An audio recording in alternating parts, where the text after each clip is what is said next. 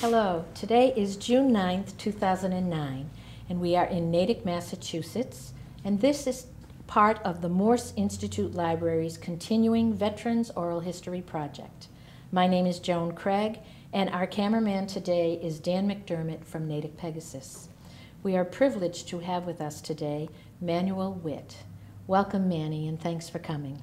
Hi, it's a pleasure to be here. Thank you. Could I ask you when and where you were born? Medford, Massachusetts, in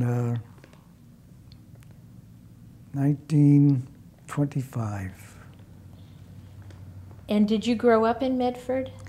No, when I was 3 years old, we moved to Winthrop for a while, and then from there we moved to Dorchester, and I spent most of my younger years in Dorchester. And did you graduate from Dorchester High? No, I went to Jamaica Plain High School. I took the agricultural course that they were offering there. And why did you take that course? Well, I just liked to fool around with gardens. I always had a garden in our yard. And I just wanted to be a farmer, actually. Mm-hmm. And where are you currently residing? In the Sherwood Village. In Natick. Yes, ma'am. And your marital status? Widowed. Widower, I should say. And do you have children? Yes, I do. I have 3 children, and I have 6 grandchildren. Where and when did you enter the military? I entered on July 14th, 1942. As a matter of fact, my teacher, high school teacher, was a notary public, and I was only 16 years old when he came to my home to try to help me convince my parents that I wanted to go into the service. I was in the 3rd year of high school, and after a period of time talking with them, I guess he did a good job of convincing them, and they said it was all right. So I was 17 years old on July 11th, and then on the 14th, I was at Newport Training Station in Rhode Island. And that was Navy? Navy, correct. Why did you join at the age of 16 and then go in at the age of 17? Well, I was influenced mostly by my friend Bill Snyder. We always talked about it. Then one Sunday morning, he came to my house. I was still in bed, and there he is in full regalia in his Navy uniform, standing next to me. And he looked so great. I said to myself, I've got to do this. I want to go in. And it was at that point that I started working on my teacher to please come and help me influence them in letting me go. And why did you choose the Navy? Because he did. I don't know. Because Bill did. Right, yeah. And at the time, were you very aware of goings-on with regards to the war overseas? Well, I mean, we knew the war was on. I remember I was at the Morton Theater in Dorchester when they announced that Pearl Harbor had just been bombed, and everybody, the manager who was up on stage, they had stopped the film, the manager on stage, and he said, that means we're probably going to go to war. And it was, everybody got up and was clapping. Everybody was so excited, we're going to war. Okay. And being a 16-year-old, 17, going on 17 at that time, had you heard, for instance, what was happening in Europe? Or was it because specifically of Pearl Harbor? Actually, that's my first real recollection of it. It was strange. I know my father, they were always listening to the radio, my mother, and but I was more interested in, in sports and things. But it was just ironic that I was so non-knowledgeable about really what was going on. Mm-hmm. I'm Jewish, and I heard nothing about the atrocities that were being committed there. And at that time? At that particular time, right. We knew nothing about it. Where were you sent for your basic training? Newport? Newport, yeah, Newport Naval Training Station. And how long were you there for? I was there for 3 months. What was it like? Well, what can I say? I weighed 111 pounds, and most of the other inmates, I should say, were all big guys. And I remember when they made me, I was carrying, on parade I used to carry a flag. And there was one gentleman that was a little bit peeved at me for some reason, great big guy, and he would invariably step on my back heel as I was, carrying the flag. Mm-hmm. But I made friends with 2 other men there, both named Mannie, Portuguese fellows, and we became very close buddies. And they were big, they were strong guys. And they finally told this guy that if he continued to harass me like that, they're going to take care of him. So that stopped that. They were your guards, they were guardians. My guardians, yeah. It was Mannie Diaz and Mannie Cruz. And do you remember day to day besides the parade piece, the training itself, things that you liked or disliked about the? I disliked getting the shots. I disliked the haircut they gave me. I remember going on the rifle range. I enjoyed that, and the calisthenics were, getting up really early in the morning, get out there. Of course, it was summertime, so it wasn't that bad, but I didn't care for that too much. And did you receive any advanced or specialized training beyond what you were learning at basic training? Well, from basic training, I was sent to signal school in Urbana, Illinois, University of Illinois, and took up visual communications. And I was there for almost 3 months. I think we were there, yeah. And it was from there that we were assigned our next duties, and I was assigned to the USS Arkansas battleship. Had you ever been out of state prior to going to Illinois? Out of the States? Mm. You know what? I think I might have gone to Rhode Island once. I don't know. And that was it. So that was it. Was it sort of an adventure for you to go to the Midwest or the Illinois area? Oh, sure. I was thrilled. I went by train, and I had a grand time there. Met some nice people, and unfortunately, I took the course, and I did not become a third-class signalman, which was the rank you would get if you had passed if you were good. I came out, I was still apprentice seaman, so that I had, you would say, I flunked the school. I just could not grasp the flashing light for, and the Morse code and the semaphore. Maybe I was too busy having a good time there, I don't know. So because you didn't, you were still assigned to a ship. Right. At what capacity? What were you assigned to? I went aboard as a regular seaman, a deckhand, but through my own efforts, I managed to make friends up on the signal bridge on the ship, and I finally got to talk to the communication officer and told him that I had gone through 3 months of signal training, and unfortunately I didn't make the rank, and I still wanted to be a signalman.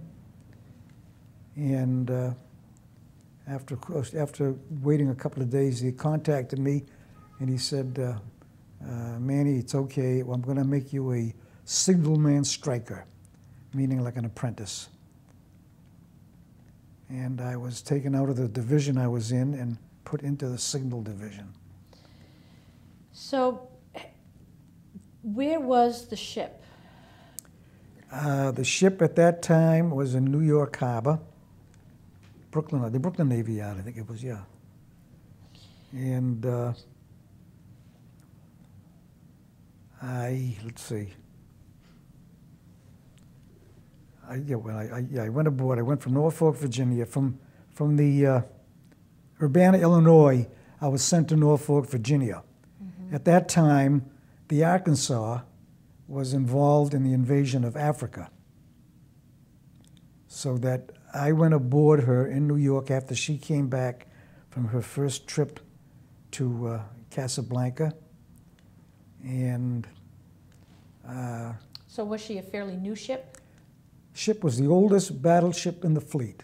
Oldest commissioned in 1911. 12-inch cannon on it, which was the smallest caliber of any battleship except for the two old ones, the Wyoming and the New York.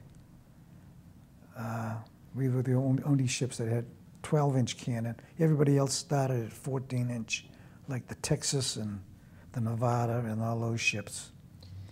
But what was it like the first time you went on your ship? Very good question. I'm glad you asked that. I went aboard her in the end of December in 1942. The temperature outside, we came by train from Norfolk to New York. We get into an open Army truck. And the weather at that point, it was absolutely frigid. It was well below zero. And I'm still 111 pounds.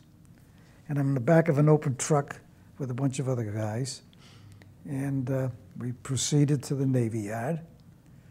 And then I had to carry my sea bag, which weighed maybe close to 100 pounds, with the hammock on it and everything strapped to it.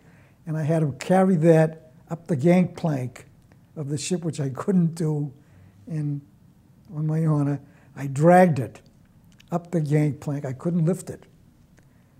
When I got to the compartment they were assigned us, there was a stairwell, or a ladder, I should say, and I just dropped it down that, and then I followed it down I just couldn't handle it. It was too heavy, you know. Were you excited, though, about going? I mean, you're just a kid. Well, I had never seen a battleship, and I see this monstrous thing. I never saw a ship that big in my life, although she was only 570-odd feet long, you know, as battleships go, where the new ones were over 1,000 feet. But it was so exciting. I can't tell you what it felt like. I'm in the Navy. Here I am. I finally made it. Now, when you got on the ship, were any of your buddies from basic or from signal school? I was the only one assigned to the Arkansas from that graduating class at Urbana. So once you got on the Arkansas, how long were you in the harbor before you From there, we went out on the first thing we did. We went up to, I believe it was up to Casco Bay, Maine, for gunnery practice. That was my first experience. Then we came back to New York, and a convoy was forming to go to Casablanca, another convoy. And Captain Bryant, who was the captain of the ship at that time, who made Rear Admiral, was in charge of the convoy. Maybe there were 30 ships in that convoy. It was the Arkansas and maybe 5 or 6 destroyers. And it was one of those North Atlantic convoys that were in the middle of the winter, and they were vicious. I'm going to tell you, we did that, made 2 trips to Casablanca, and we came back. Now, when you say it was vicious, weather-wise? Weather-wise, The foul weather gear they issued at that time was, I suppose, in ordinary cold weather was adequate. But I can recall on one trip coming back, we were coming back to the States, and I was manning the top signal station on the ship, which was about a 24-inch searchlight.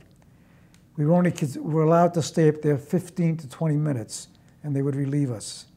That's how bitter cold it was. And the ship was, you've probably seen the fishing boats that get loaded with ice. Well, that's what this thing was, just absolutely coated. There were men working constantly, chipping ice away from the ship. Away on the ship, yeah. And that was from the spray of the water? The spray of the water, yeah. It was a vicious winter. But you made 2 trips at that point to Casablanca. 2 trips to Casablanca. And doing what? Were you bringing supplies over? Or? They were bringing convoys in there with supplies for the troops in Casablanca. And were they bringing troops over also? There were troop transport there too. The actual invasion had taken place already, so that the invasion of Africa had taken place. All right. And these were just supplemental trips that they were bringing supplies and all. So how long did you do that, going back and forth to Casablanca? We made 2 trips to Casablanca. We made 1 trip to Greenock, Scotland, and I believe it was 3 trips to Bangor, Northern Ireland. And each time, were you able to get off the ship? On Liberty, oh yeah, we could get off. And what was Liberty like? Liberty in Casablanca? I got a nice picture of that. I'm going to have to show it to you. I got a good one of that. And okay. it was interesting. We used to get in a horse and carriage, and they would take you around for, to show you different things. And when you did that, were you in uniform? Yes, ma'am. Mm-hmm. Yeah.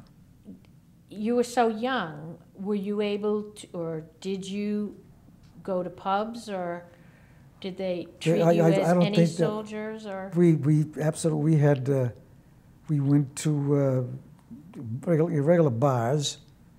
We could drink. I mean, if you were a sailor, you could drink.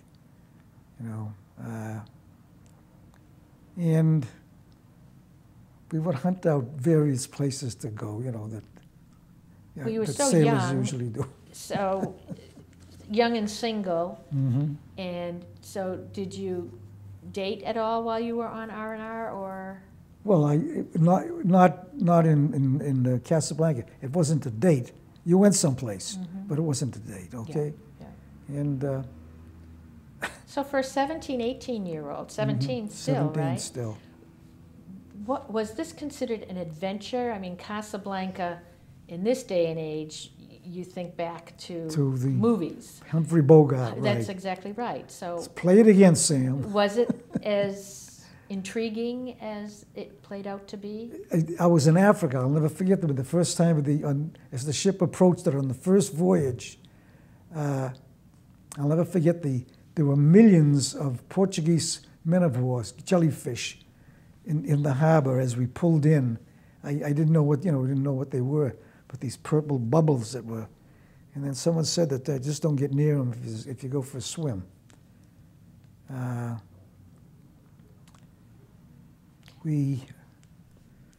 Let's see. We went twice to Casablanca, and then on one other trip, we went to Oran, not Iran, Oran in Morocco. And at that point, we picked up a large group of German prisoners that were we were to bring them back we brought those back to England from there. And did you have any? Were the prisoners completely separate from the crew? No, as a matter of fact, we gave up our compartment. They took over our compartment, and we were assigned a lot of other places on the ship to go and sleep. How did you feel about that? Well, I didn't want to give up my bunk, but I have pictures of that in one of the magazines I have you look at it. Sure. Shows them in there. The thing that impressed me about the prisoners, they weren't you hear about the Nazi, you know, the Aryan Nazis with the blonde hair and tall, and these were they're probably mostly Romanians and Bulgarians and Greeks and things that had been forced into the army, you know, into the German army. Were you able to converse with any of them? Not really, because the only other language I knew some Yiddish. I could speak Yiddish, but none of those people spoke Yiddish. But did any of them speak English? Bumming cigarettes, you know, cigarette. They knew the important words. One smoke, please. One smoke, please. You know. Yeah. So while they were there, were they able to? Did they have the freedom to walk around, or were they under guard? They let them up topside, and they would, you know, to get some sunshine and a little exercise, and but they ate in the separate quarters, and. And when you, obviously in Africa, the weather was a bit different. So how long would you be on duty? Before you had said you were only on for 15, 20 minutes because of the weather. The regular when you were on duty, it was usually 4 hours on and 8 hours off, except if there was general quarters or something like that. But it was 4 hour duty. So this is now 1943, probably? It's 42. This is in 43, correct. Okay. And did you run into any unfriendly fire at that time? On the convoys, we were constantly being harassed by submarines. I have no official figure, but I would say that in the 4 or 5 convoys we did, I would surmise that we probably lost 8 to 10 ships that were torpedoed. Any close calls with the Arkansas? Our biggest concern was when the steering on the ship went out, and we were going around in a circle in the middle of this convoy of ships. But we had, there were warnings where they were dropping, you know, the depth charges around us. What was that like for you, especially for such a young man? I was scared. And again, naively, many watching this might think about what they've seen in a movie. Mm-hmm. If you're on the ship, and was there times when you had to be quiet, or? Oh, yeah, absolutely, yeah. And I mean, at sea, of course, everything at night was absolutely black. Absolutely no light could be shown at all. They did have some kind of fluorescent tubing that they had placed along the rails on the ship that, couldn't be seen from a distance, you know, but up close you could see this green, like a green neon light, so you could guide yourself around the ship. So at night with no light, mm-hmm. were the ships still moving, or were they? Oh, absolutely, yeah. Convoy. And were you at times on duty at night? Absolutely. And being on duty, did you have special equipment? We had night vision glasses. It was the very beginning of that. As a matter of fact, on the visual lamps that we sent signals between ships during the day mostly. At night, they finally came up with a filter that they put on the Aldous lamps. They called the mechanism for sending the message. It was a filter, and the receiving ship had special glasses. They could read the Morse code that we were sending. So you were initially a striker. Right. Were you still a striker? Striker, and as soon as I just to digress for a minute to go back, my problem was I couldn't get that Morse code by light in my head, you know.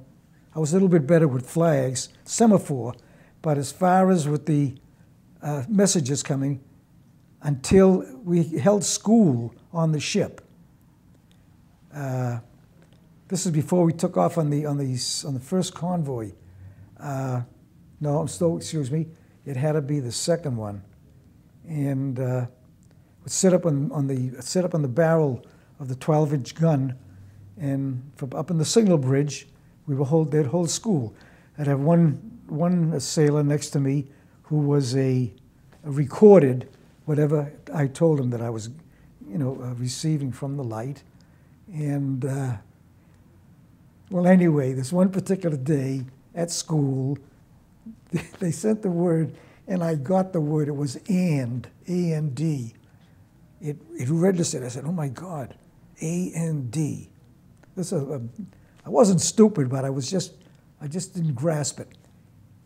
And I got that word, and then I got a couple of words after that, and after that, and after that. And after that, I became very good. I immediately... Something clicked. Right.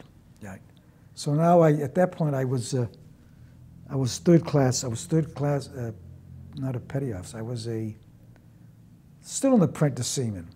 So I had to make seaman second class, which I did, took a test.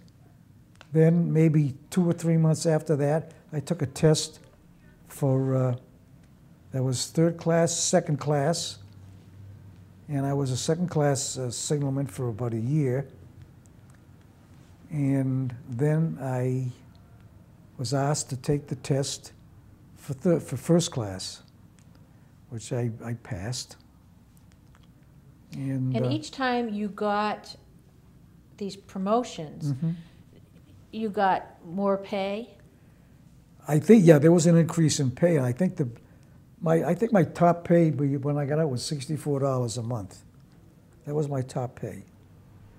That was being first class signalman. I know it was nowhere near $100. I think it was $64.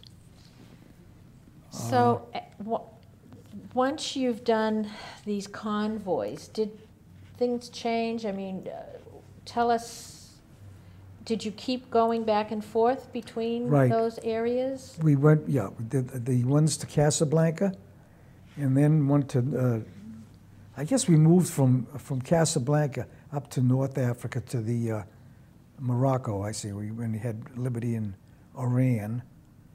And then when we went back to the States on the next trip, and we started doing trips to Northern Ireland, bringing troops to England, starting the mass for the invasion. And did you know what they were getting together for? No way. Was there any kind of scuttlebutt about there must be something big happening with all these troops coming in? You didn't know? I can't recall anything. Okay. All we know is we were taking troops into England and Ireland. Were you able to talk with any of these, or did you just sort of stay in your own? Well, an interesting aspect of one of these trips, I have the paperwork I wanted to show you. I was first class signalman, and we set up a little subsidiary signal station on top of the roof of the Hotel Royal in Bangor, Northern Ireland. There was a gazebo on the roof, and we set up an aldous lamp so that we could fire, talk to the ships that were anchored in the harbor. There weren't enough berths. Now the massing for the invasion, there were so many ships involved that there weren't enough berths or anchorage spots in England. They sent us back over to Bangor to get ready for the invasion. And I ran that signal station. I had 2 other men with me. One of them my very best friend, Harry Steinberg, who I introduced to his wife, and he was an usher at my wedding, and his first daughter was born on July 11th on my birthday. It was quite a thing, and I still talk with him. He lives in Winthrop. So you were in a signal area in a gazebo in Northern Ireland. On the roof, right. On the roof, off the ship. Off the ship. So at night, did you go back on the ship? I stayed at there was a USO in Bangor, and we had quarters in there. And how long were you stationed there? It was only about 3 weeks. And little side issue, I on the floor, the top floor of the hotel, just below the roof, there was a communication department, and it was run by the Wrens, like our waves, on the next floor down. Okay? And I became very well acquainted with this lovely girl, Jean Gardner. She was an English girl, stationed in Ireland. She wasn't that happy. And I used to date her. And I have a mass of letters that I still have from her that she used to write to me while I was during the invasion and after that. Lost contact with her, but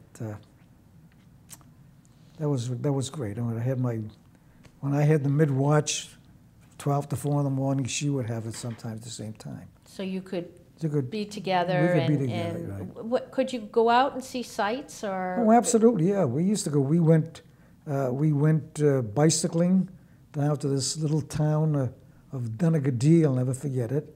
And we had a picnic. Have you ever been back there since? Well, that's another story. Yeah, back about 7 or 8 years ago, my son-in-law, who was as Irish as they can be, his family came from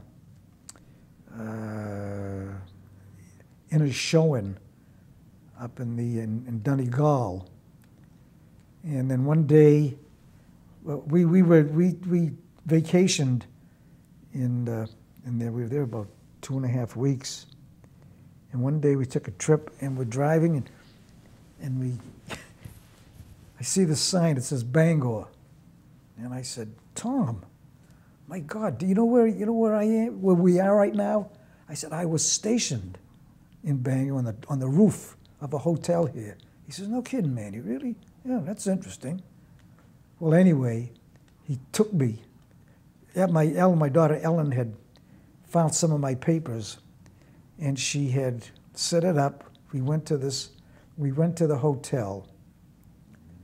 Now this is about 50-odd years after the fact, and I remember we went in, and I went up to the concierge, and it was a young Colleen, maybe about 18 years old, and I had on my Arkansas hat, and I said, hi, you don't remember me, do you?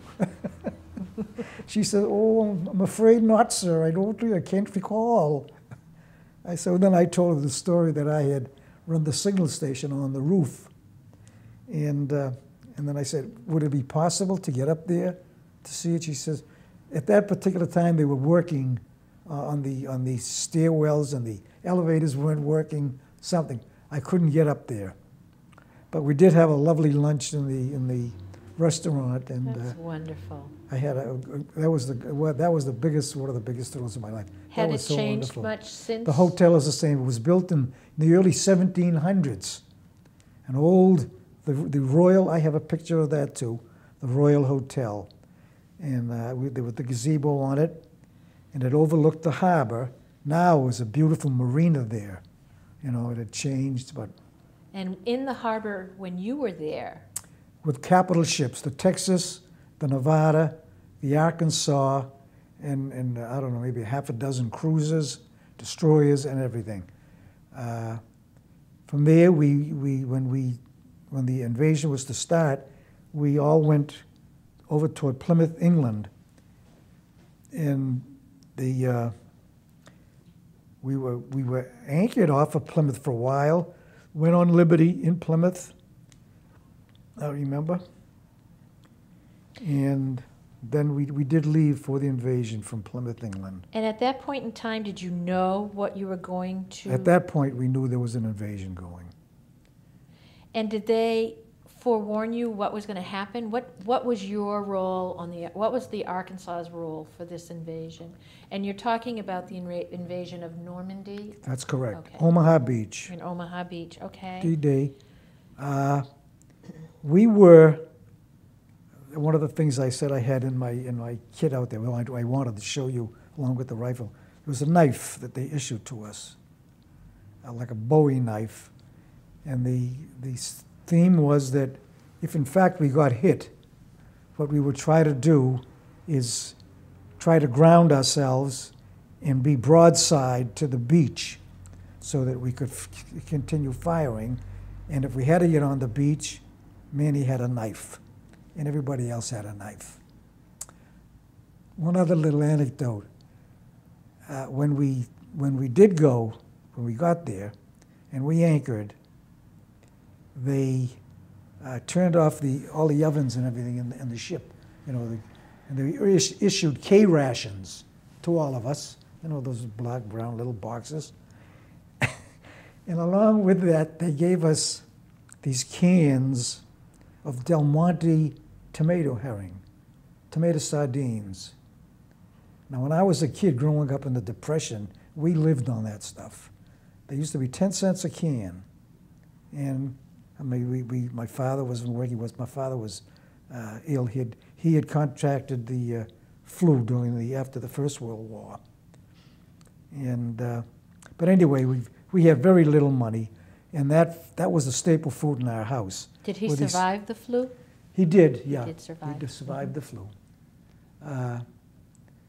These things, when I saw those, I was the happiest guy in the world, I swear to God. Because the food on the ship, was the dried potatoes and all the other junk that we had. Why did they shut it all down? Because in case we get hit, there'd be Okay. the fires from the ovens. Okay. All right, and they issued that. Well, anyway, what I did, everybody looked at it, everybody was saying, "What are those?" And I said, "That's tomato herring." They said, "Herring? What, you want it?" This is the gospel. I must have collected 96 cans of that of the tomato herring. So was it a herring in a tomato It's tomato sauce, or? When I was a kid, they were 10 cents a can. Right. Okay. But what was it? Tomato based? Yeah, you can buy them still. They still have them in the stores. Okay. They're tomatoes. They're cooked and they're in the tomato sauce. Okay. My mother used to mash them, put in chopped onions, and like we have tuna fish today, I would make sandwiches, a little vinegar on it. And that was one of the staple foods in the house. So you were kind of in heaven, huh? Yeah, and then we had made deals. We used to make deals on the ship. Being a signalman, sometimes you're in port, and some of the guys want to send messages, so we'd do them a favor, especially if you worked in the bakery on the ship, or you were in charge of the spud locker where they kept all the vegetables, potatoes and onions and things like that. And if you were a mess cook, where you used to make the pies. So we used to barter messages for gratuities, which was food. Okay, so with this the tomato herring, I'd get some onions from the vegetable locker, the guys I knew down there, and that was my main food. That was what I ate. That, and the other thing that was nobody liked on the ship for food was the Baltimore steak, which was beef liver breaded, okay, and then baked. And nobody would eat liver, and I loved liver. I was brought up on almost like chitlings, liver, and so I had liver and tomato herring and an onion and some fresh bread. You felt like you were home. I was in heaven.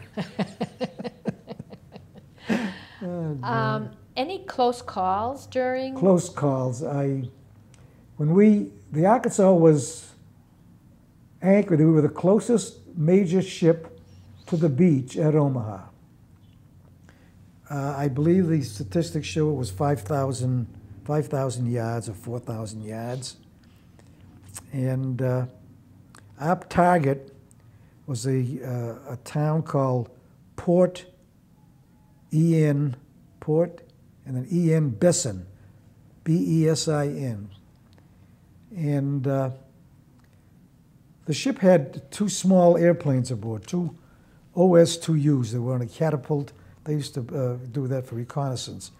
But the pilots for the invasion were the planes were taken off the ship, and our pilots were in Spitfires, but they were spotting for us for the Arkansas.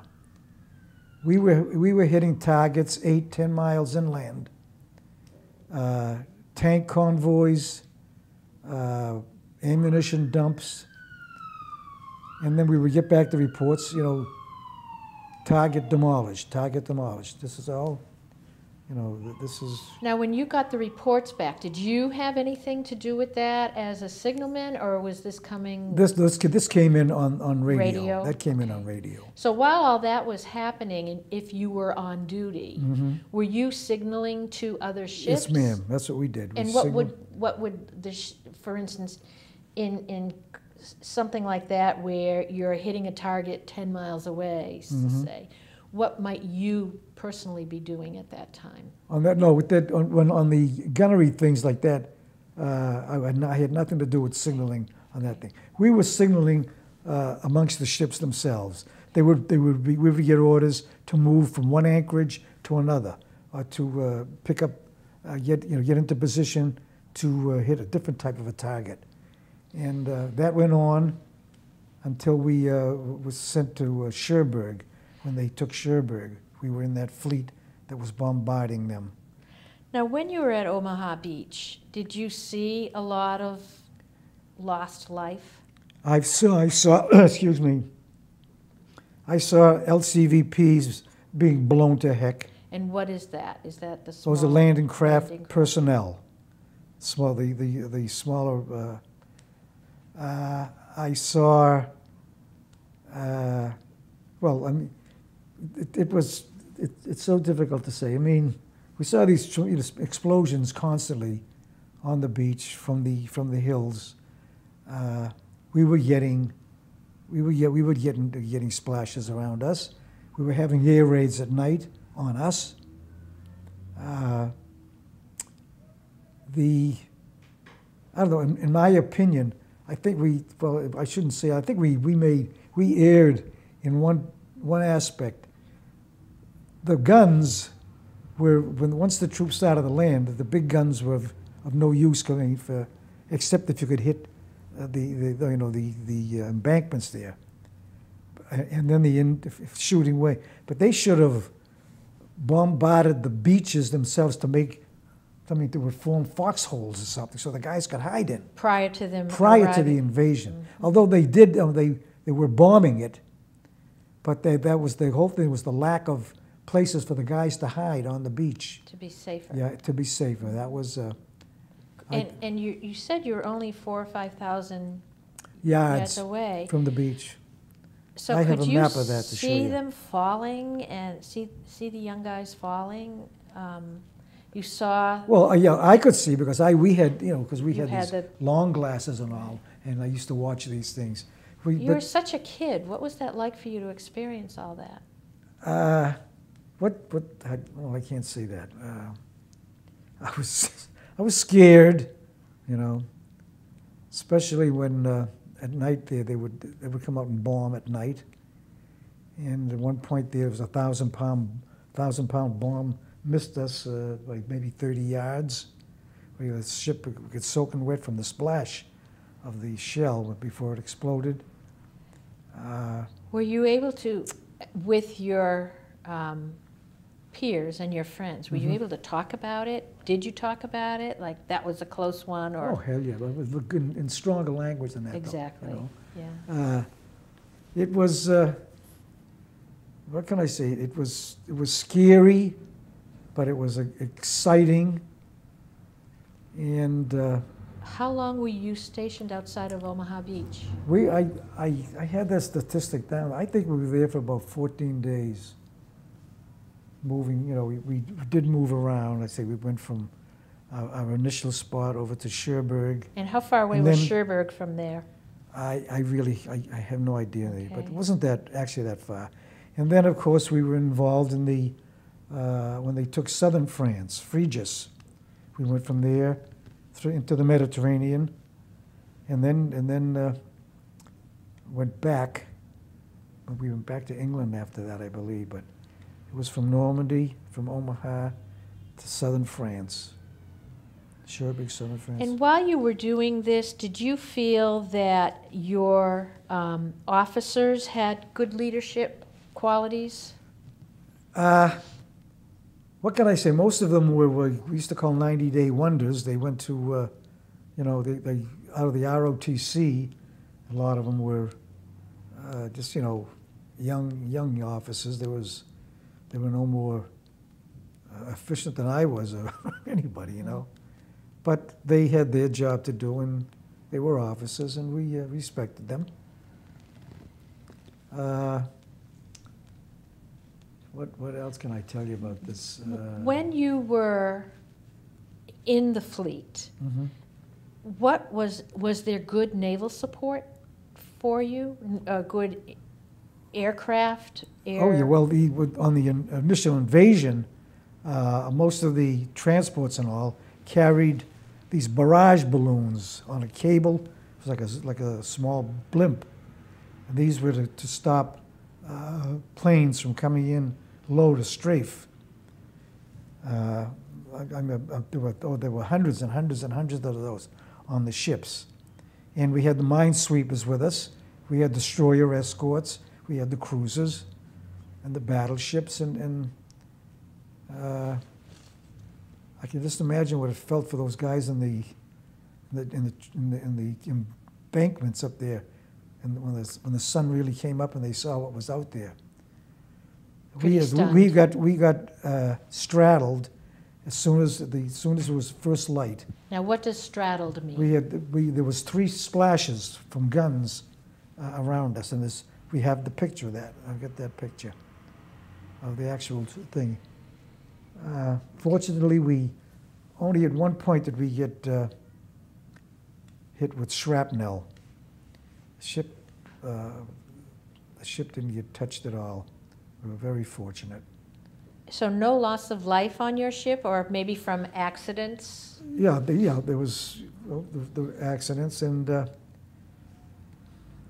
is one page in there in memoriam, and it tells what happened. It was something with shrapnel. One of the guys died from that. But then your experiences weren't over then, because things were winding down in Europe. That's right. And where did you go from there? Boston. You went to Boston. We went to Boston. Got to see family? Boston. The ship pulled into the South Annex in Southie. That had to be exciting for you. And what they did at that point, the barrels for the 12-inch cannon, the spare parts, the spare ones, were in storage in the South Annex. They've been there since 1912. They pulled the barrels off of the Arkansas because of all the bombarding we had done. And they put these other ones, the spares, in there. We were in Boston for well over a month or 2, and I was in charge of Liberty for my group. I lived in Dorchester, and we were in Boston. So all my buddies, I'd get them off in Liberty. And you'd tell them where they should go to have a little fun. Heck yeah. And you got some liberty too, I would hope. Of course, yeah. And this is where I took my friend, this Harry Steinberg, who was he was second-class seaman at that Signalman at that time, and I introduced him. We went on a date, and I introduced him to this girl. And where was Harry from originally? Harry was from Chicago, and they fell in love, and eventually married. And as I say, their daughter was born on my birthday, first child. That's wonderful. Yeah, It's and nice I'm still in touch with him. It's nice to have close friends that Yeah, far back, isn't it? Right. So you were in Boston, you said 1 to 2 months. Yeah. And while you were in Boston, what were you hearing about the war at that point? Well, at that point, I mean, there was a lot more information going on. We had heard about the concentration camps and things of that nature, and we knew that things were going bad in the Pacific. And we heard that we would be going over there. Now, when you heard about the concentration camps, at that point in time, did you and your family and your friend Harry talk at all about it? Because it was affecting members of your own family. Honest to God, Joan, I just can't recall talking about it. Was there disbelief at that Absolutely. point? I mean, it was sounded so. Of course, they didn't have all the picture of what was going on was not that clear. I mean, nobody knew about the piles of dead bodies and all. You know, that stuff wasn't. But we knew that there were trains going into these, and that the British, nobody was bombing the trying to disrupt the railroads by blowing up the tracks or something to maybe stop these, trains from coming in with all these people. But I mean, it's probably it's strange that I didn't know more about it. But you weren't alone in that. No. A lot of people didn't know that's about right. it. Did you, with your ship, have anything to do with any of that or liberating any of them? No, nothing to do with that. After Normandy and southern France, we went back to Boston. So now you know that things weren't good in the Pacific. Right. What were you hearing about the Pacific? Well, all these the story about Guadalcanal, and the places like Tinian and Truck Island, and all these. And we heard about the Death March from Bataan. This was going on at that time. And how did you get your news? I have some of those. We had little newspapers that were printed on the ship. It was called the Arclight, little newspaper. And so you're in Boston. You're getting orders to go to the Pacific. Right. But we did, prior to going, we did a midshipman cruise in Chesapeake Bay. We were training midshipmen officers. That was about a month or so.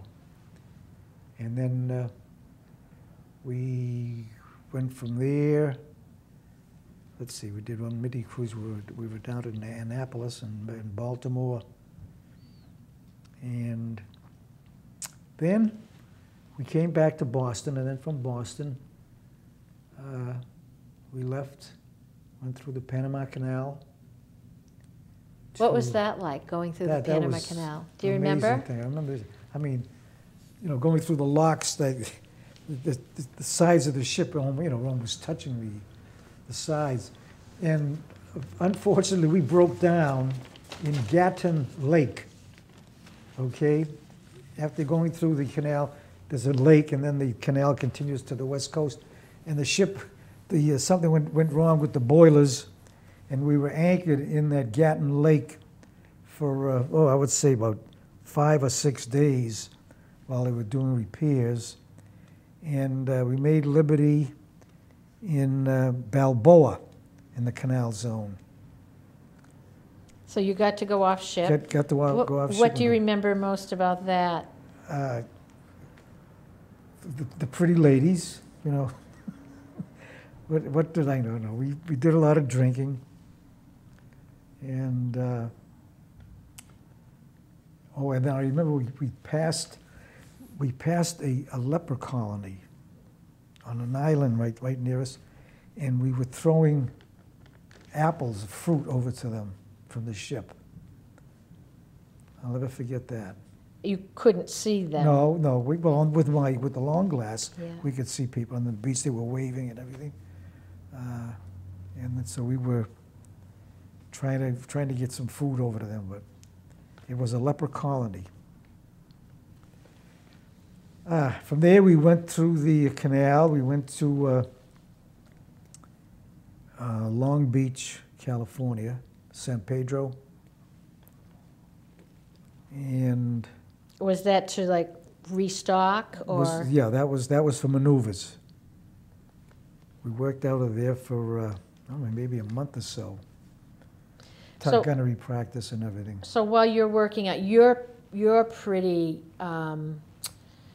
set in your position, but were you doing this also because there were new officers and new middies on board, that you were doing this additional training? No, this was just this was on the agenda that we go there and we you know, participate in the maneuvers.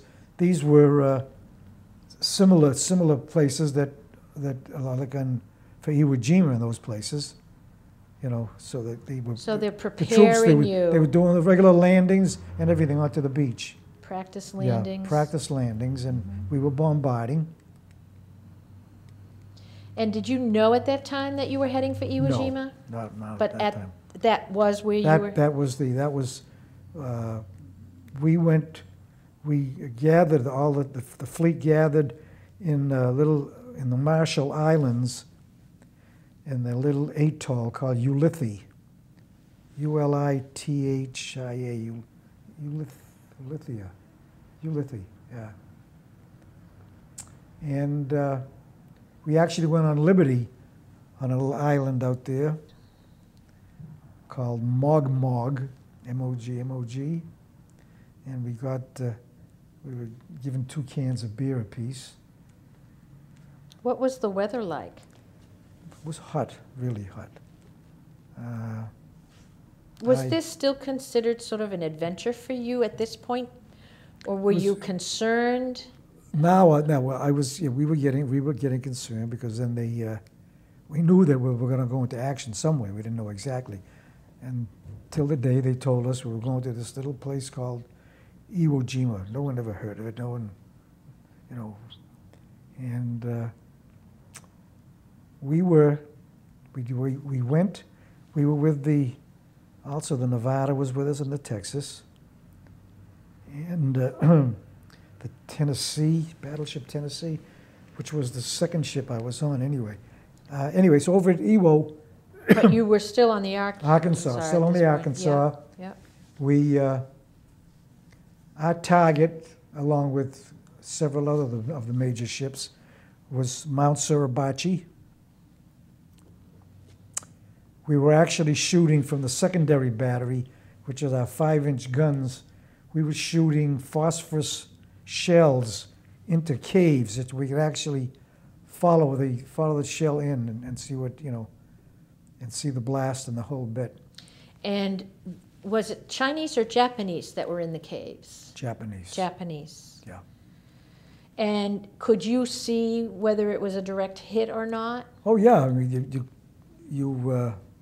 well, direct hit. I think that with the equipment on the Arkansas basically from 1912, if we got within 50 yards of a target, we'd call it a direct hit, I suppose, you know. Yeah. Yeah. Now, while you're doing this, had others, such as the Army, come on to the island also? Yeah, so you were... We had a specific place to shoot at, and then we were gun support. They would signal. There were visual signals coming in of saying that they're a battery on there's so many degrees, and we had to forward that down to the gunnery department, you know, to where to shoot. And then it was strange because in the evening, just before dark, a Piper Cub would come out with yellow powder and fly across the island to show you the debarkation point of where the enemy were and where we were. They did that every night. And that was an Air Force, a U.S. Cub. A U.S. Piper Cub, Wow. yeah. That they would do that. And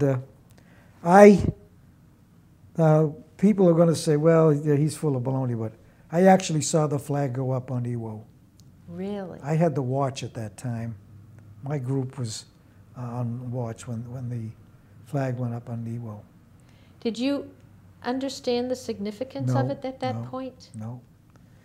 No, not really, but we just said, and I reported it to the bridge that there's, they're flying the ensign on the mountain. And then we found out about this Ernie, this great picture Ernie Pyle took about, the raising the flag and all. But I actually saw that happen. How long were you at Iwo? We were at Iwo Jima, I think it was about 18 or 19 days.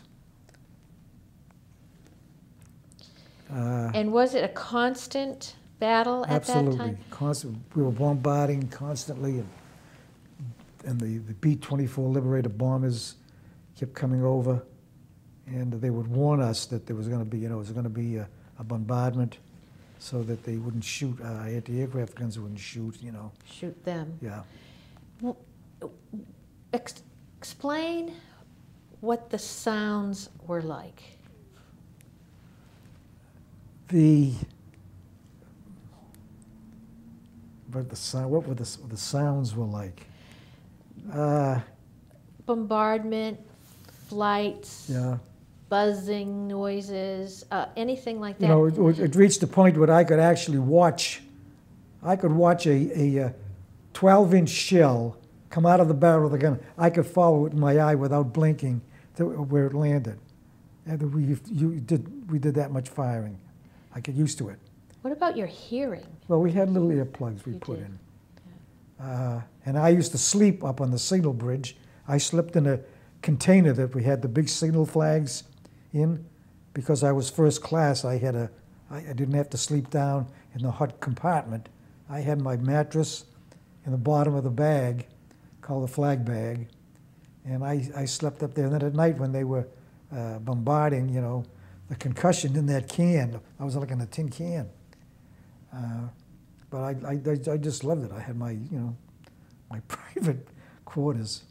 So were you hearing about casualties also, trying to take them out? Yeah. We didn't actually take any we took casualties on from Normandy aboard the ship. I have pictures of that also.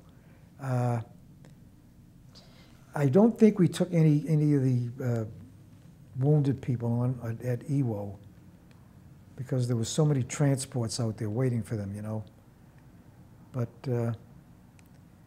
we went out on the side where the actual invasion was. We were on the west side where that was our position, firing at Suribachi. And other big ships, some were on the east side, some were, north. But that was our position was on the west side of. We were there with the Nevada and the Texas, the three of us. So you were there for about 18 or 19 days, and then, as a group, an envoy, did you pull out of there? We went back to Ulithi. From there. And were you going back there to just wait for orders? Yep, waiting there. We got resupplied, and we're waiting. The next operation was Okinawa. And did you continue to stay on the Arkansas at this point? So you went then to Okinawa. And when was that? Do you remember? When was that? Yeah. That had to be in, let's see, I got off in September of 45. It was in September, April. August, September, I think August, September of 45. August. Somewhere around that point in time? Yes. Of 45, and you It were... was after 40, it's after, it was in 44 or 45? Oh my. Maybe 44. I'm not positive. We'll get back on that. So you were then scheduled to go to Okinawa. Right. Did you know what you were going to be facing there? We knew it was another island, and it was maybe, 360 miles from Japan. And as a convoy going over there, right. did you face enemy? Oh yeah, air raids. Aircraft? We had air raids, all the Kamikaze. That's when the Kamikaze was starting. We were So getting, you witnessed that. oh, I went through the biggest air raid of Kamikazes that they had. On that one day, there was over 400 planes knocked down. They either were knocked down or, you know, did their thing. The whole fleet we were under orders, and we everybody had to leave the harbor, and we were going up and down the coast. What was that like? Did you feel like this is getting a little too close for comfort, or? I don't know. I guess you get steeled to the thought of it. I ran a signal station on the main mast. The main mast is actually the rear mast on the ship. We had two signal stations. During that air raid, I was up there. I had 5 guys with me, you know, and. So you're literally up a mast. Up on the mast and out in the open, Mm-hmm. and we're seeing these planes. We see them coming in. We see them hitting ships. We see them being blown up in the sky. We see them just missing and falling into the water. And I mean, you could see every once in a while you'd see a body float by. And did you kind of get hardened by that too after a while? I really don't. I think, yeah, you reach the point where, you know, if you saw a body, we knew that it wasn't one of ours, and would say, oh, yeah, we just said, yeah, it is one, we got one, you know. The Arkansas ended up with, we had knocked down 3 Nazi planes, and I don't know how many Japanese we hit.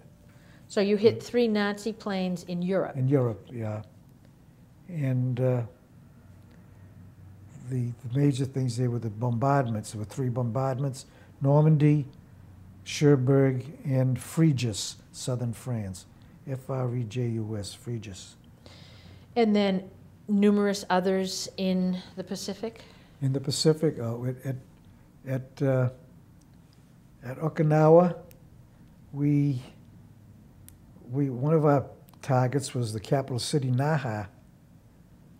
We used to just sail back and forth along the coast, supporting, you know, we would get radio orders of where these gun emplacements were, and we would, you know, actually get positions where to shoot. Mm-hmm. And it was a continuous going on. We were there for a long time. When you say a long time, oh my God, off the coast of Okinawa, how long? Are you saying weeks or months or? Oh, we were there for well over a month. Well over a month. On one occasion, we were going. There were a little group of islands around Okinawa called Kerama-Reto. K-H-E-R, Kerama-Reto. And they were cleaning, they were sort of cleaning up on those islands at the same time. We were going over there. We had 2 escorts, 2 destroyers. Both of them got hit by Kamikaze. Didn't sink, but they were hit by Kamikaze. So did that make you feel that you were a little bit scared. A little scared, yeah. Covered, less covered? Like, it's a good thing I had my trousers on, you know. Yeah. That was really scary. And I don't know. So after Okinawa, in September of 45, September, October, November, December, yeah. In September, around the September 23rd, I believe it was, the War was over. Okay, war ended. And you're still in the Pacific. We're still in the Pacific. We're still at Okinawa. We went to Guam from there. We went into dry dock for repairs. There was things that had to be done. Then we went back to Okinawa, to Buckner Bay. And the USS Tennessee was in the anchor near us. We were in their division. They were the commander of Battleship Squadron 1, Jesse Oldendorf, Vice Admiral Jesse Oldendorf, came aboard the ship to give us an inspection. And now this is the Tennessee that you're on now? No, I'm on the Arkansas still. Okay, all right, sorry. They did they did an inspection. We're all at quarters, you know, and after I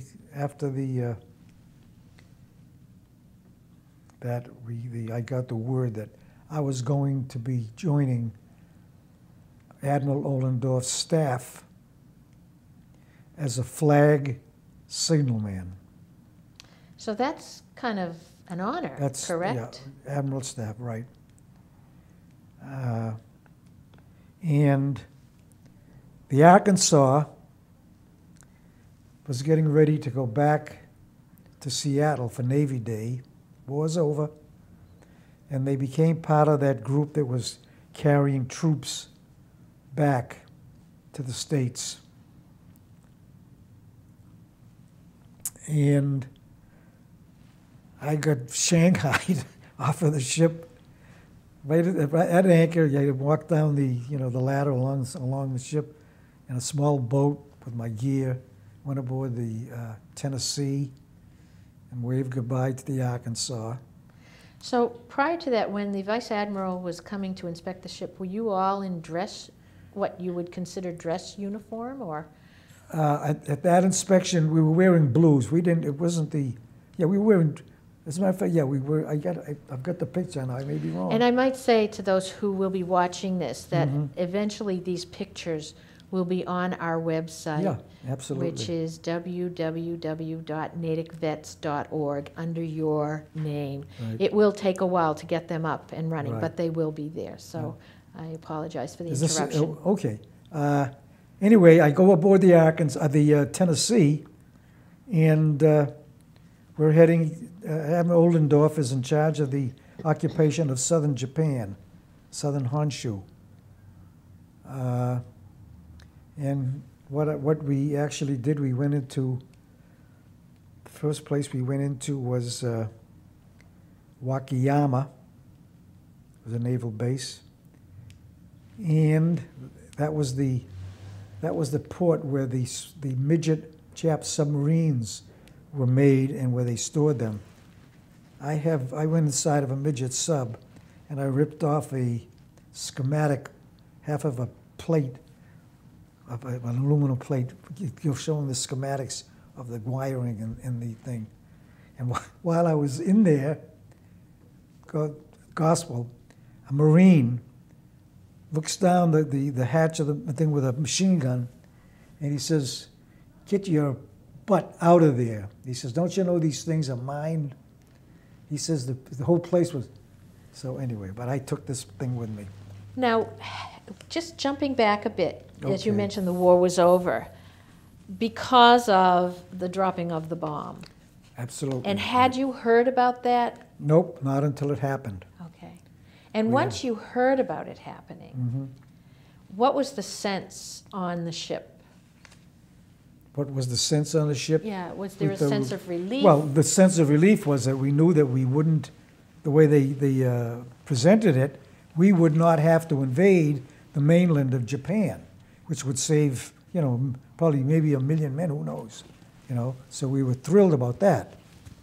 And personally, driving through on the back of a truck in Hiroshima, So I know tell what us happened. about that. So Yeah. you were on the Tennessee now with Oldendorf, and as you said, he was in charge of the occupation. So he had to make sure that everything what was his charge? I mean, the occupation meaning He was- taking well, over right. from As the a matter Japanese? of fact, when we were at Wakayama, Marines and Army troops were coming ashore in landing craft. We were there already. Okay. Okay? Yeah. As a matter of fact, we had made Liberty already. You've been in a line in the geisha house. You've been in a line for 4 blocks long. Going to a geisha house. That's great. Oh, God. Right. And now at that point, I get transferred off of the Tennessee onto the Appalachian, USS Appalachian, communication ship. Wherever the admiral went, that would become the flagship. So we were not only on that. At one point, I was on the Springfield, cruiser Springfield. But for a short period of time. Short period of time, on the and then on the Appalachian. So for a young guy who supposedly flunked the initial signal school, Right. you must have had a really good reputation to be They used to call me Steady Dash Witt. steady dash wit. When you get a signal from the Aldous lamps, after every word you give a flash, meaning that you received that word. Man is recording it next to you. At this point, when someone was calling us, I'd press the light and keep the light on steady. Go as fast as you want. I'll get the message. That's called steady dash. I was Steady Dash Witt. So you came a long way I from did, yeah, signal yeah. school, didn't you? And I had an opportunity to sign over for 6 months. I would have been a chief signalman. But I refused it. I wanted Okay, to get before out. we get to that, Yeah. tell us about seeing parts of Japan after All right. the war. Admiral Oldendorf's main task was going into these different ports, like I remember some of them: Kyoto, Kobe, Kuri, Sasebo. And actually the commandants, or the heads of that county or that division where the town was, they would come aboard the ship, and just like with General MacArthur, where they just came aboard and they signed the truce, they would come aboard and they would actually surrender formally and pass the sword. But Jesse would not touch the swords. He didn't want nothing to do with them. His aide, he'd say, take the sword. He didn't want it. He was about 6'4", big guy. And, these officials they're not known to be giant people. And he didn't tolerate them. Now, were these officials in uniform, or were they Some of them were in uniform, some of them were in tuxedos. They actually come aboard and officially surrender. And that was, we did that in perhaps, I would say, easy 10 or 11 ports. And then you were able to, as you mentioned, take a trip to see the after effects in areas of Japan. I drove through here. That's the main one. I drove right through Hiroshima, through the center of town. The most amazing sight. I mean, you never get it out of your mind. On the outskirts of the metropolis, little farmhouses and shacks and things. They were just blown over, just lying, just like collapsed. And as you got closer to the center of town, that's when you started to see a lot of rubble. Then, in the center of town, there's a river. That river was dry. It had evaporated.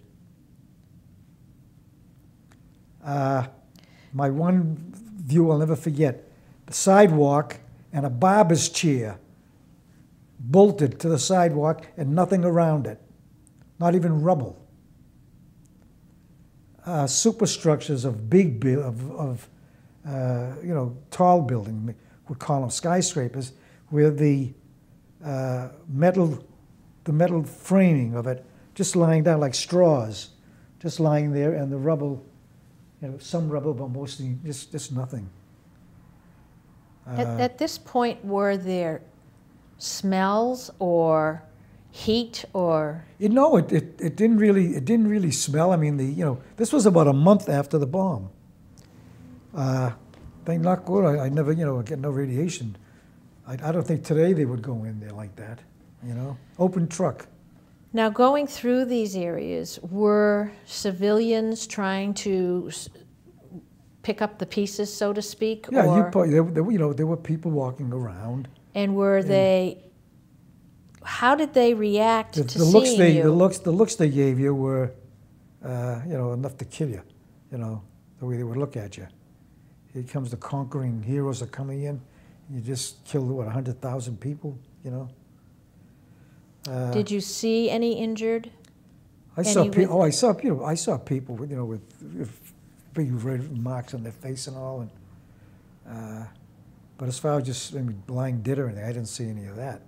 That had been cleaned up. And were they setting up tents or huts, or how were they surviving? Joan, I don't recall seeing any huts or tents. We were just too busy looking at the damage, And again, you're a young guy. Mm-hmm. You've just experienced months of combat. Right. And you go into a town like this. And you mentioned earlier the conquering hero. Did you feel like a conquering hero? Absolutely. Okay. Yeah. Yep. At that point, you're thinking that this could have happened to us. It was terrible, but memorable. And just hope to God it never happens again. And so, how long were you in Japan? I was in Japan for the up until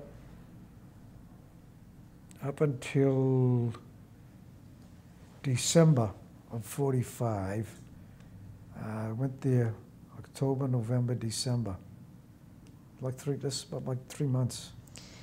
And still on the Tennessee? Yeah. And did you? We had gone to Nagasaki also. I didn't get off the ship because I had had my appendix out. Yeah, talk about that. How did that all occur? You had it out on the ship? On the ship. I had it on the ship. I had a stomach. I had always been bothered with stomach aches, and I had a real bad stomach ache. And I went down to the sick bay, and the pharmacist mate says, "Well, I had a temperature," and he pressed my stomach, and he says, "That's right." I said, "Yeah." Then they got the doctor down.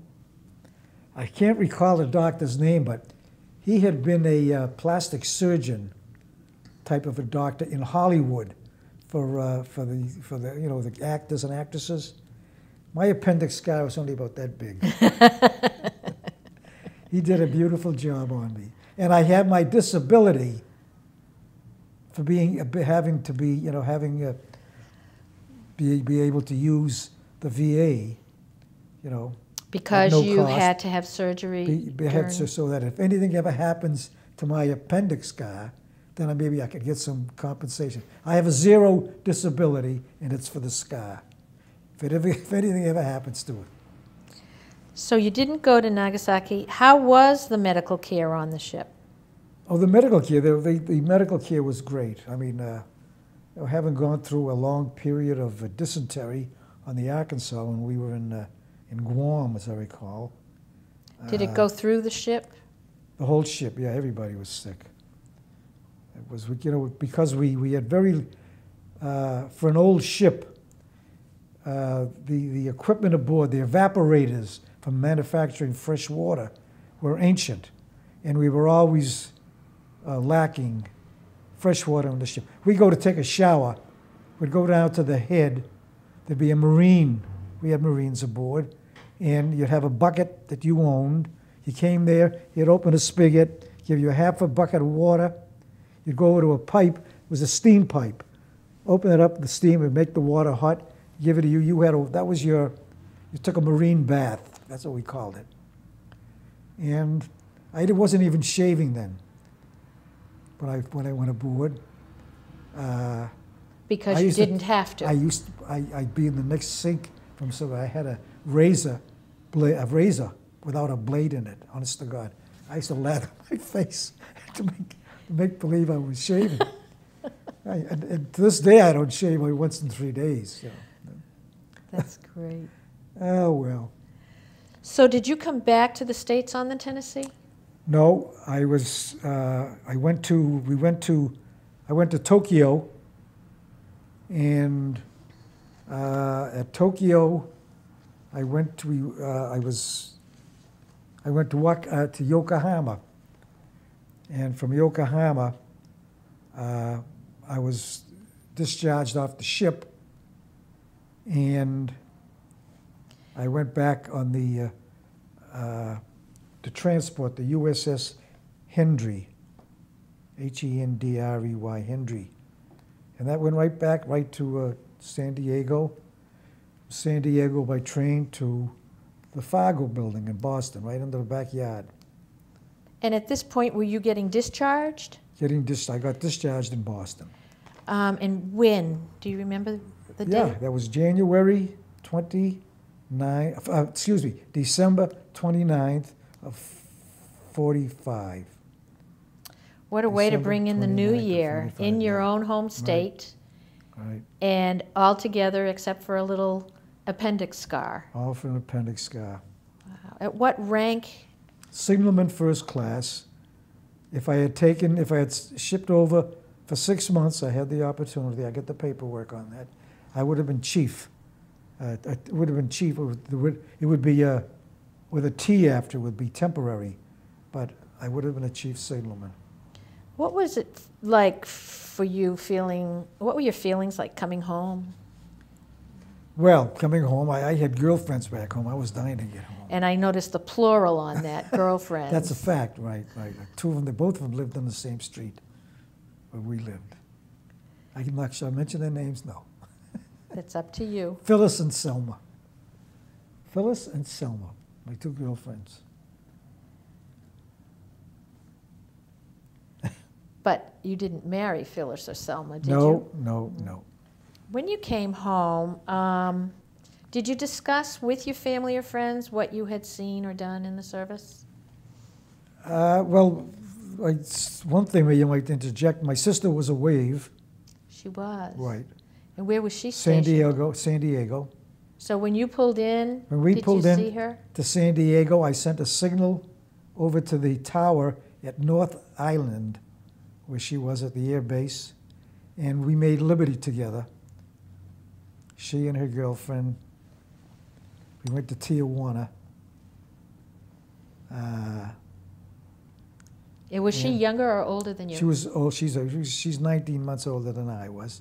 My brother Chick was in the Merchant Marine at the time, and I saw him I saw his ship in Casablanca. I couldn't get to it, but he was on a tanker, and he was at Casablanca at the same time I was on one of the trips. And did he make it home safely? He was torpedoed twice on 2 different ships. He was in a lifeboat for 3 days. When he came home, he brought back a little dog with him that could only understand Spanish. And then, my eldest brother, he was 4F. He was 4F. He was the only one. But Helen was in, myself, my brother Chick, and my other brother was in the city hospital at that time. He was suffering with Lou Gehrig's disease. Oh, wow. I have about 25 letters that I had written to him, and he saved them all, and I have them back now, where it's got, censored, were cut by, and all that Different stuff. things they didn't want you to. Right. Was he pretty young getting that? Yeah, Lou died at 38 after being sick for 12 years. So did you or didn't you talk with Chick or with your sister about what you had seen? Oh yeah, of course. Yeah, we discussed it. Although Chick he didn't want to talk about that torpedoes jobs that had happened. He didn't want to do too much talking. But sometimes I would not brag, but, I would relate my stories. I wasn't, nothing to be ashamed of or anything. Did you join any units of the military reserve? No, the Arkansas had a organization. I went to 5 of their reunions, and they just stopped 2 years ago. Okay, well, let me finish. Okay, they stopped 2 years ago because there weren't enough guys left from the signal gang, and then for the rest of the ship. And what was I? Oh, I was going to say something very important and I forgot. See that? Think about it. Did you join any veterans organizations? No, I never did. Did you use your GI Bill? Yes, I did. And did you go back to school? I went back to school. I got my high school diploma, but I got an allotment for doing that. I got a war diploma. I have 3 diplomas from I got a war diploma from Jamaica Plain High. I got one after the war. I went for 1 year to English High. And then on my 80th birthday, my children didn't know I had diplomas, so they went to the city of Boston, and I have another one from Mayor Menino telling me that I'm a graduate, that I honored. And you've used their insurance or medical? Oh yeah, I have GI insurance, and I've used the medical. What did you do after the war? What over the years? Oh my goodness, what did I do? Well, I got married at 22. A girl from Boston? Girl from Brighton, yeah, actually from Dorchester at that time. Yeah, she lived in Dorchester, and her father and brothers they were in the donut business. Do you remember the Shoppers World, the donut shop in Shoppers World back in the 50s, maybe? Do you? TikTok donut shop? Yes, I do remember. That was our place. Yeah. So did you work that? I was manager there from 1953 to 59.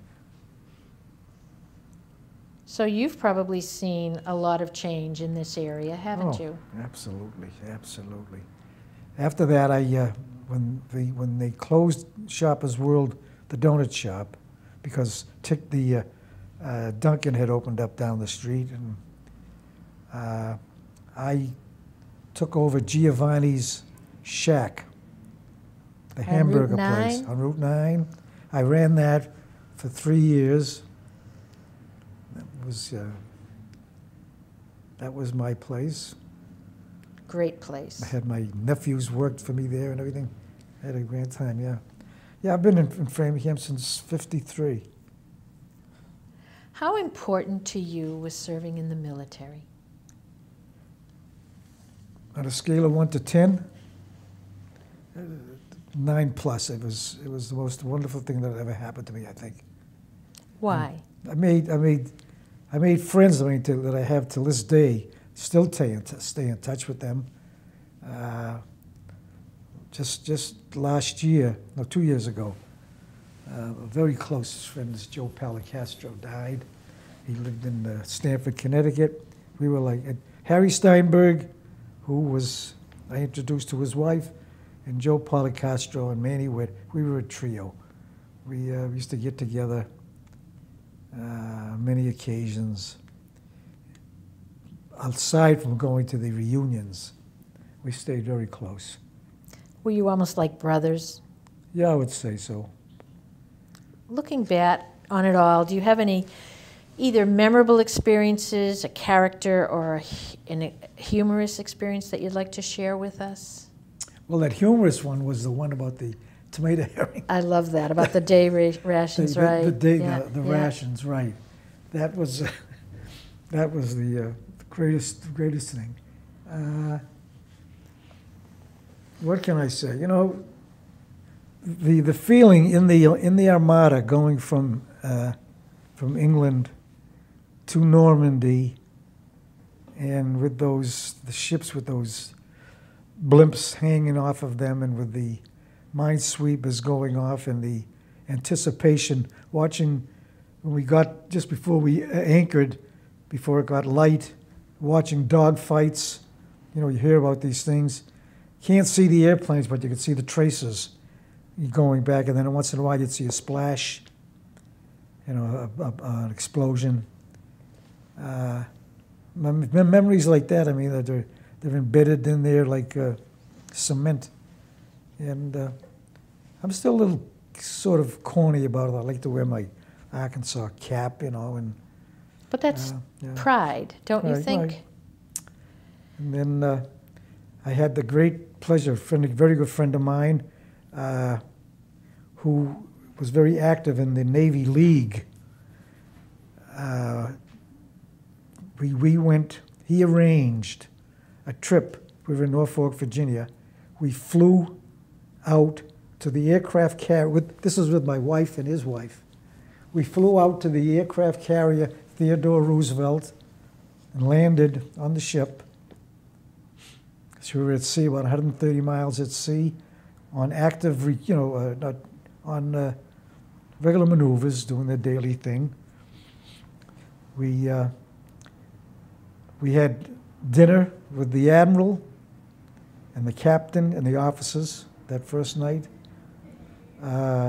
Second day, we had breakfast with the chiefs in the chief's compartment, and then we lunched with the crew on the regular crew, and we watched maybe 150 landings and takeoffs off of the ship. And quite different than from the Arkansas, right? The Theodore Roosevelt was, I think it was 1,100 feet long, and it has something like 14 decks. It's just as tall as like the big buildings in Boston. And but the crew was so good, they took us around, they explained everything to us, you know. And there were about 400 women waves aboard that ship. Again, a little different than... Yeah. And then when we left the following day, catapulted off the ship. You know, you hear about it. God love my wife Norma, she developed an ear problem from it. We revved up till they build the steam up in the catapult. You know, it takes about 5-6 minutes, and then when that thing let go, in 3 seconds you're doing 150 miles an hour. What a thrill that was. You know, that was sort of, let's see. But I've had some great reunions on that ship, old buddies, and had some. Navy was good to me. As we finish up with this wonderful interview, are there any thoughts, comments, or any additional things that we haven't covered, or something that you would like to leave with not only your family who will be seeing this, but also those in the future who will be seeing this through the library and through Natick Pegasus? What can I say? You know, you say your dad was a sailor. He was a good sailor.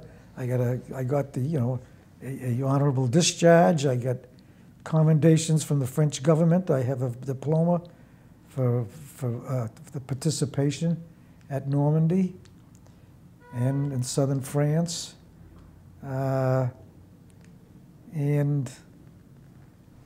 to be able to live through all that and then end up with the great family I have today, the most wonderful children in the world. My wife's been gone 2 years, December. And anyway, Daddy loves you. What can I say? Well, Manuel Witt, we want to thank you for your service and for this great interview. Thank you so much. It's been a great pleasure. Now I'm going to cry. That's okay. Okay? Okay. All right.